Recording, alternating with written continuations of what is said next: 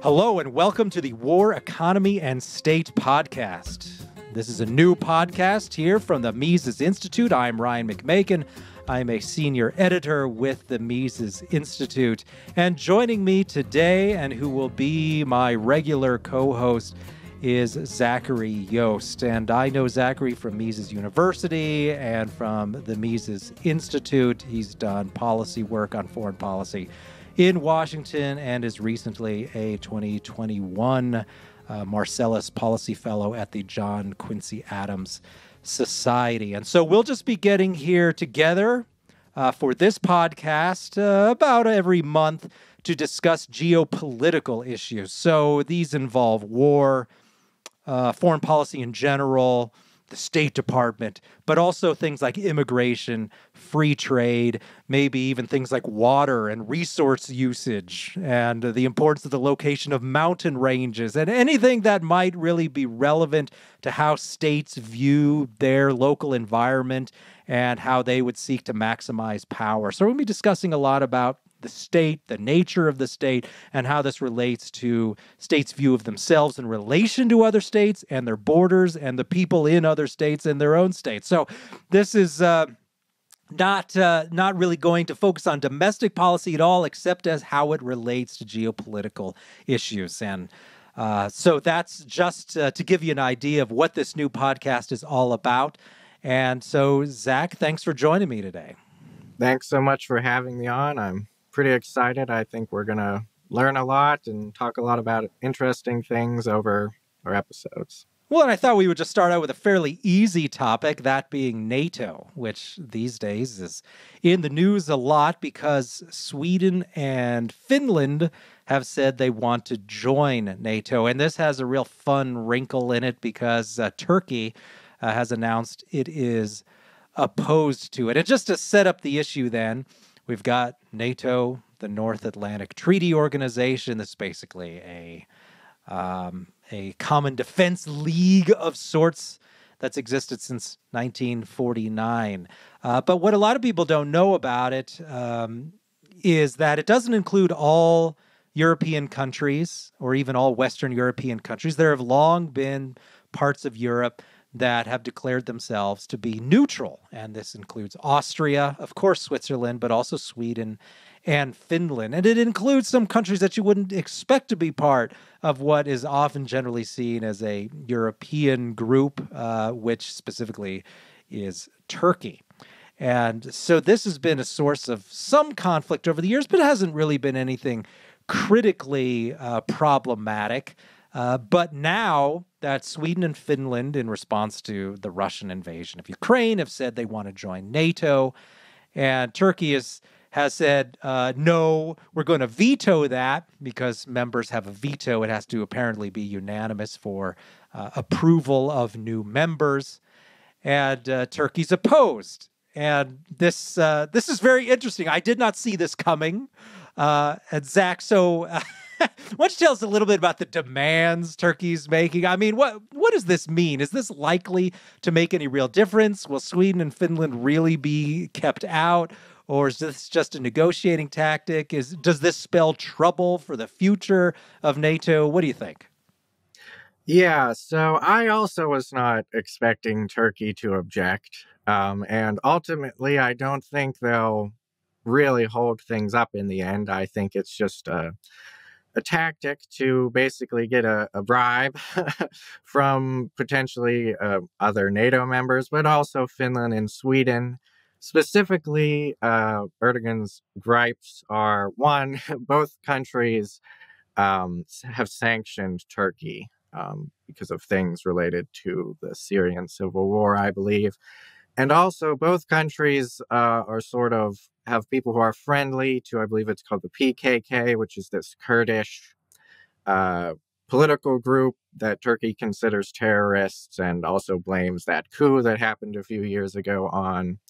So I'm not really sure what to expect. Erdogan flat out said, don't bother trying to come here to convince us to let you in. But I suspect that's just a negotiating tactic. On the other hand, it is kind of hard to imagine Sweden extraditing Kurds to, be tortured in a Turkish prison somewhere. But something I suspect will be worked out eventually. But what exactly, I'm not sure. Well, another thing I saw suggested about what Turkey should maybe negotiate about is full membership in the EU. Oh, yeah. Because if you've been around a while, you might remember that, I don't know, maybe it was 10 years ago that Turkey was really making and putting on a press to get into the EU as a full member. And I think back then even the Pope came out against it. And a lot of these Europeans are like, look, Turkey is not really a European country. The EU is really sort of a Christian civilization thing. Some people were just outright saying that. And Turkey was like, "Fine, whatever. You don't want to. You don't want us in EU. Well, we don't like you either."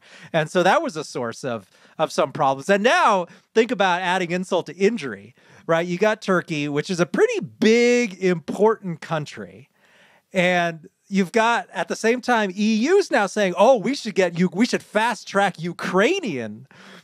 Membership in the EU, and Ukraine is the backwater of backwaters, right? It has a very, contrary to what the Russians and the American regimes think, I do not think Ukraine holds the key to geopolitical power in the world. But it's not nothing. But this idea that this really dirt poor country that has a GDP half the size of Russia's GDP per capita should be fast-tracked into the EU is quite remarkable from, I think, the standpoint of Turkey. If you're sitting there looking at this, given the importance of a country, of a city like Istanbul to Europe overall. So again, just another big insult to the Turks. And I mean, so yes, there's also this talk of fast-tracking Moldova as well, which is, I think, the poorest state in Europe. Backwater of a backwater of a backwater. I mean, that's they suddenly we're at, well, yeah. Joseph Solis Mullen, who writes articles for Mises.org. That's MISES.org, by the way, if you're listening and would like to get more content similar to what you're hearing right now.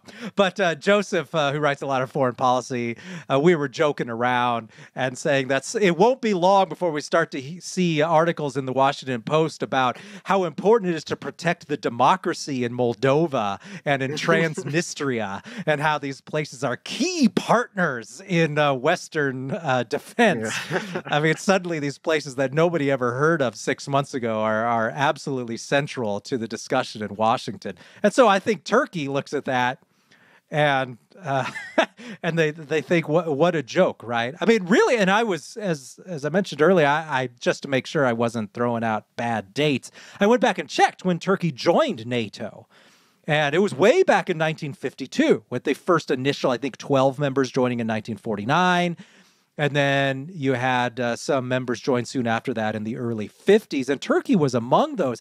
And that was really quite a coup, I would think, for NATO, right? Because really, if you get Turkey in there, you're really constraining the Soviets in their power in terms of the Eastern Mediterranean. Because you can close off the Dardanelles, and there's not this free travel between the Black Sea and the Aegean Sea, which I guess if the Russians had free movement there, that would be a pretty big deal. But Turkey's been a problem all along, right? It was after the Cuban Missile Crisis.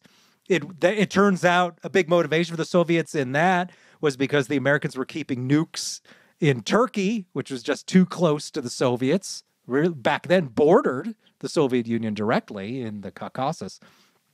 And so it's just been a constant headache, I think. Yeah, I mean, Turkey, I can't even remember how many coups it's had. Much more than any other European state in the past 100 years, which, the U.S., it had missiles in Turkey that were kind of part of the deal for the Cuban Missile Crisis. But even after that, we still, to this day, we have tactical nuclear weapons stationed at a base in Turkey. And people have questioned the wisdom of that, especially when there was a coup. I think that was in 2016, an attempted coup. That one failed. But it definitely has a strategic position, especially in regards to then the Soviet Union, and now Russia. I mean, it has closed the Dardanelles to any to the inflow of any warships to the Black Sea.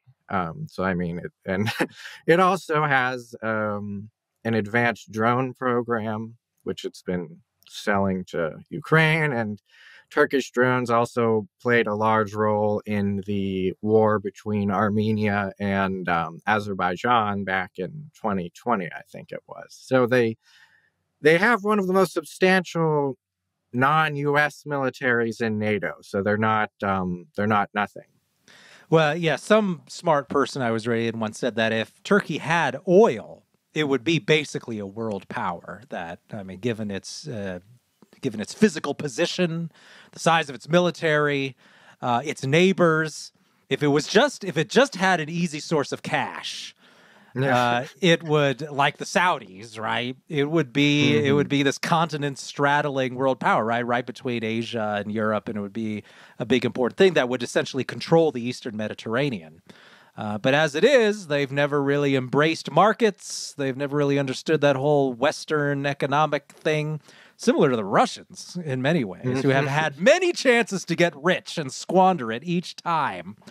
And they're just still economically a backwater. But how would you describe, you know how when you witness like a codependent couple or sort of like a borderline abusive relationship, or people who just treat each other badly but claim to love each other or something like that, they say they have a complex relationship, right?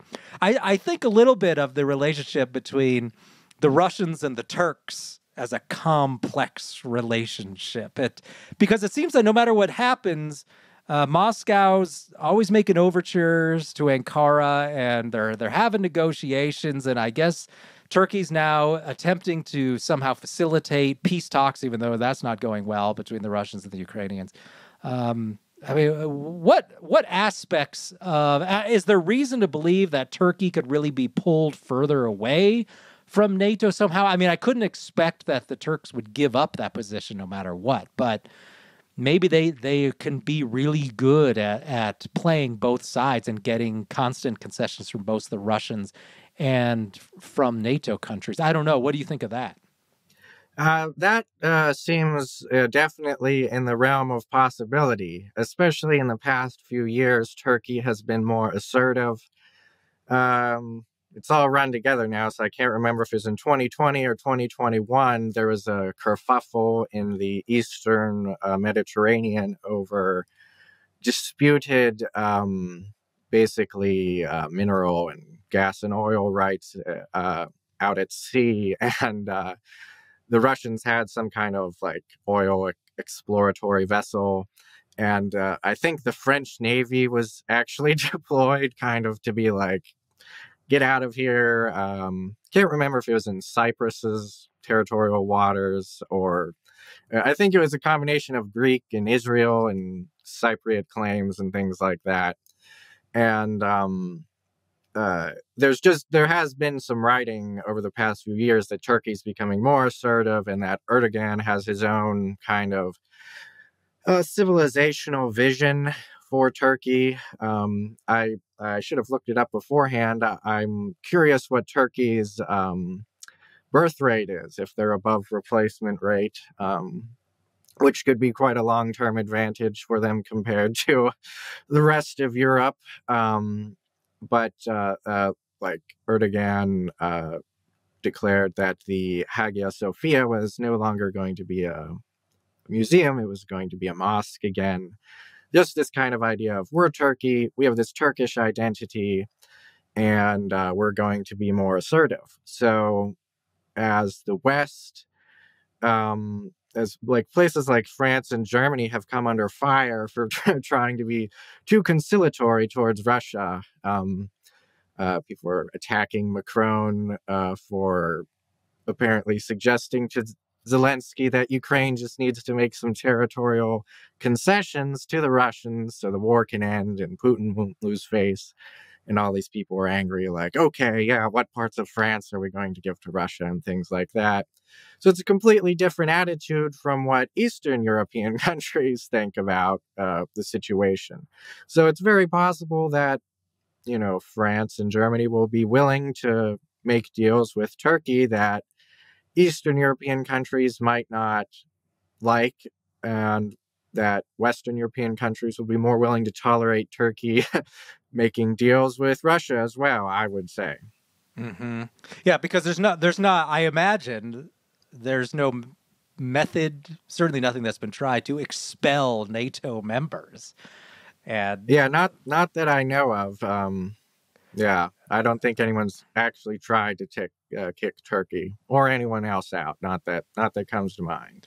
But the very existence and nature of Turkey, I think, calls into question just the whole structure of NATO and how it's grown too large and too diverse.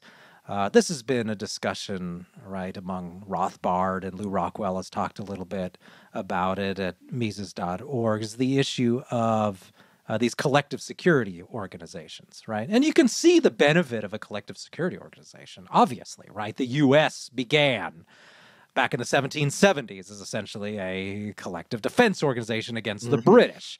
And they tacked a customs union on top of that. But really, these are supposed to be sovereign countries working together for defense. And they didn't invent that idea. And so why not have that among Western European countries where they're right next to each other? They have very similar views. Maybe even in some cases you could see any sort of group of countries that had maybe all in a language in common should perhaps join together, or at least similar languages and so on. But when you start to get really big, as the case with NATO, right, where now you've got countries from Latvia to California, right? You got the western side of North America is in the same defense union as the far eastern reaches of Eastern Europe. In some cases, the Russian border. That seems a little harder to manage. So you've got all these countries with very different geopolitical concerns. And the Turkish situation just makes you wonder, and I think Pat Buchanan always just asks these rhetorical questions, right? How many Americans will be required to die for Finland if Finland joins NATO and gets into some sort of conflict with Russia? But of course, one good question has long been, how many Americans will be asked to die for Turkey if Turkey gets into some sort of conflict? And it doesn't have to be just Russia, by the way. Article 5 could apply to any country that attacks a NATO country. And I believe that Article 5, the only time it's actually been formally invoked was after 9/11, was when the U.S. decided to invoke it and say, hey, we've been attacked, so now all of our NATO members have to help. Yes, that's correct. And on Article 5, I have read some takes that that it could be understood in a different way if Turkey actually causes too much trouble. Well, and tell us real quick for the people listening at home what Article 5 says. Yeah. So Article 5 is generally, people just think Article 5, it's a collective defense. An attack on one member is an attack on all members of the alliance. And people usually think, automatically every NATO member has to declare war on whoever attacked whoever. But there is wiggle room there. And I recently looked it up because of the talk of further NATO expansion. There's the legal argument that being a member of NATO, signatory of the NATO treaty, does not give the president the unilateral authority to declare war, that the legislator didn't delegate its power to the president in regards because we join NATO, that technically there'd still have to be a declaration of war from Congress for the U.S. to enter into war. I mean, I doubt that would even happen if Article 5 was invoked. But regarding Turkey, there's talk that people might be a little more like, we have the wiggle room to aid Turkey in whatever way we see fit, as is within our constitutional processes. So it's possible that Turkey could be, well, I mean, in the long run, that could be good for the U.S., no matter how it's, how that kind of change in the norm could be introduced. But short of kicking Turkey out, I would say that's the most that might be done to punish them in going forward. Well, you bring up the issue of offering aid, right, without actually entering a war. And that, of course, brings us to the Ukraine situation, which raises an important issue in terms of, is the United States really required as a part of NATO anymore, right? So, of course, NATO was founded as an anti-Soviet organization, right? And then you had the Warsaw Pact spring up. And so this idea was you had these two common defense blocs that were going to fight each other if necessary, basically guaranteeing World War III if one Warsaw Pact country got into a conflict with one NATO country. And this, of course, was always the problem that people like Lou Rockwell bring up in terms of these big common defense organizations, is you could have one country that's out there that has pretty different territorial realities and ideologies and motivations, and they could go out and actually try and cultivate conflict with another country, and then they end up dragging all these other countries. And if that first country that courts conflict ends up doing that with another major power, now you've got World War III on your hands between this huge NATO bloc and then this other country that really only has a beef with country A that tried to do the conflict. And so you can see now why people then, back to what you were just saying, that people are now trying to think of, well, maybe there's a way that Article 5 doesn't require actually World War III by everybody, that maybe we just pledge our support and we try and downplay the conflict somehow. And that brings us to the Ukraine situation, right? You're looking at Ukraine and you're seeing Russia's success there. Now, I do think Russia's doing better than the propaganda says, which is that Russia's decimated and that they'll soon be completely out of it and they'll have to retreat with their tail between their legs. I have a hard time believing that Russia's ever giving up Mariupol at this point, that I think that's permanently Russian, that the Sea of Azov is Russian territory now, that the water supply for Crimea, which was key in a key part of seizing southern Ukraine, that's going to be seen as non-negotiable. So I don't think Russia's given that stuff up. And I think they'll be able to hold on to it also, especially if they go through with these votes with the locals to decide whether they're going to join Russia or not. But at the same time, it's clear that this idea that we were supposed to believe early on that Russia was going to come in and just occupy the whole country, and then they were going to roll on to Budapest and on to Berlin from there. And people were saying that, right? They were trying to get us to believe not only was the domino theory discredited in the days of the Soviets, but they were trying to get us to believe a new version of it, where the Russians were going to roll through Central Europe any day now. Well, that's obviously not going to happen. They obviously have no ability to do that. And Russia has essentially been fought really quite well by just shipping arms to the Ukrainians. And this has clearly been a problem for them. Enough to drive them completely out of Ukraine? Perhaps not. But they're clearly not a threat to the core of NATO or Central Europe or anything like that. So the question is, if Russia was so easy to really counter by just shipping weapons, and since it's so abundantly clear that Russia does not have any ability to attack any country that's not right on its frontier, why does the United States need to be in this alliance to somehow counter Russia? You've got countries like France, nuclear armed, by the way, UK, nuclear armed. You've got Germany, which could become a nuclear country in a matter of weeks. A huge economy. You take any two of these large European countries and you've got an economy that rivals that or exceeds that of Russia. And then if you take half of NATO and throw it together, you've got a economic alliance far, far larger than Russia. So Russia's this small player in terms of its GDP per capita, in terms of its resources, in terms of its military capability, just compared to Russia. You don't need the U.S. in there. So there are people out there saying disband NATO and all that. That's not necessary, right? Just get the U.S. out of NATO. I mean, what do you what is the real justification? I mean, obviously we get why the U.S. regime wants to be in NATO, but from a military standpoint, I mean, can't Europe really? They've got lots of wealth and resources. Is America really necessary to this equation? Looking at this perceived need to counter Russia at every turn. Right. So back in the good old days of the Cold War, the saying was that NATO's purpose is to keep the Americans in, keep the Soviets out, and to keep the Germans down.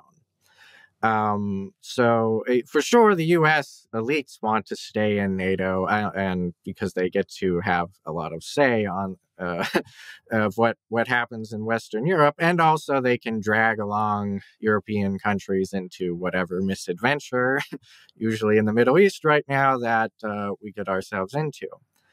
Part of the issue is that the European countries have been free riding on the US for so long. In March, I can't remember if it was said right before the invasion or right when the invasion started, kind of like the head of the German military, the Bundeswehr, or however it's said. It said basically the German army could not actually contribute to any NATO combat operations. The German government is like, we're going to double our military spending. We're going to get everything up to shape. And in like 10 years, they'll be up to snuff, basically.